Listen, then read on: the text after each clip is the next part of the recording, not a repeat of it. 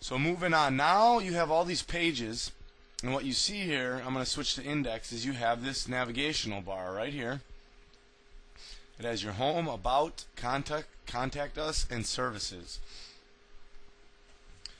And this is the navigational bar that your template was created with your template. If you want to use this or alter this, you can by double clicking it.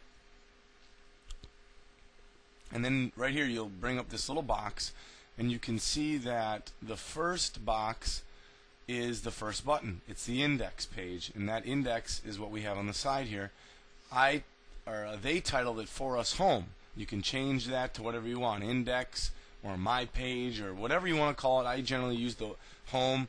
The about page will be the next button. You can see right here, and that is called the about us. We can change it to about. There we go. We can change contact us. See, you see a change down here, or if we want contact us. And then if I want to move a button, let's say I want to take this about page and move it to the bottom, you can just use these arrows. Now you can see about move to the last spot. And then you can also customize it and change it. If you want a vertical bar like this and put it on the side, or you want a horizontal. If you want to customize it, you can change the fonts here, whatever you want. You can change the size and the color. Let's make it black. You hit OK. Now this is what the new one's going to look like. I don't want to really make any of these changes. When you're done, you just click OK. But now let's say you want to create your own navigational bar. What you can do is you can delete this. If you don't like the one they've given you, just click on anything you want to delete. You just click on it and hit the delete key on your keyboard. Now if you want to insert a navigational bar, and it's going to be stored in this folder right here, you're going to go to insert, and you're going to go down to navigational bar. Now you can see we have the one they created, which you can see right here on the side, or we can create a new navigational bar ourselves. So we can do that. There we go. Now we select what pages we want in the navigational bar. Let's say we want the index, which is the home. We want the picture page and the contacts page. So now you're making your own navigational bar. You can see it down here. Let's make it horizontal. And we name this home, pictures, and let's change this to contact us.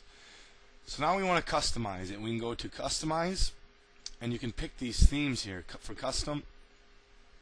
Switch right between them. So when you've downloaded all these templates, you'll see there's a ton. Let's say we wanted this one here. We can switch the color to something a little darker.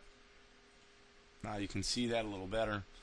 So you have your different options. You just go right down this menu, just checking out different bars. So it's really easy to do. There's a bunch in there. You can kind of see how they look.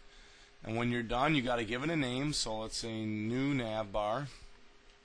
Call it whatever you want, whatever you're going to remember it by. And click OK. Now it's going to ask you if you want to add it to the current page or all the pages, and then there's an open and advanced navigational bar, which you won't need to do. Just add, if you want it on every one of your pages, just click add to linked pages.